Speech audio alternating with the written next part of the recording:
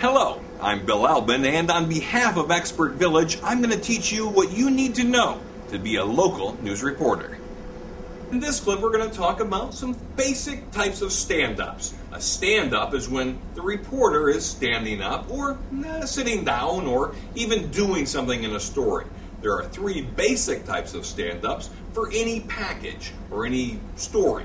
There's intros, there's outros, and there's bridges. Now, in this case, we're going to talk about outros. An outro is the end of a story. How did the story end? What's happening next? Let's say, for example, you're speaking about a big event that happened at the capital of Michigan. Well, your intro was, of course, how it started. The body of your story was what happened there. And the outro ties up the whole story and brings it to a close. So the outro really is an opportunity for you to get one last crack at your audience, say, this is what happened, this is what's going to happen next, and this is why you should keep watching the rest of the show to get even more information about it.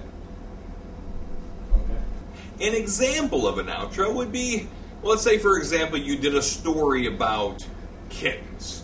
Kittens at the Humane Society that had to be put down, or you didn't want them to be put down, or there was an event for an opportunity for kids to come in and pick out a kitten and take that kitten home. Well, how would you end that story? Well, you would end it lighthearted. You would end it the importance of staying with the theme of the story. This little girl, she took the kitten home where it will live a happy life. Or maybe it was a story where the kittens had to be put down because of overcrowding. Well, you could say, and 13 kittens died today. It's an unfortunate and it's a sad story.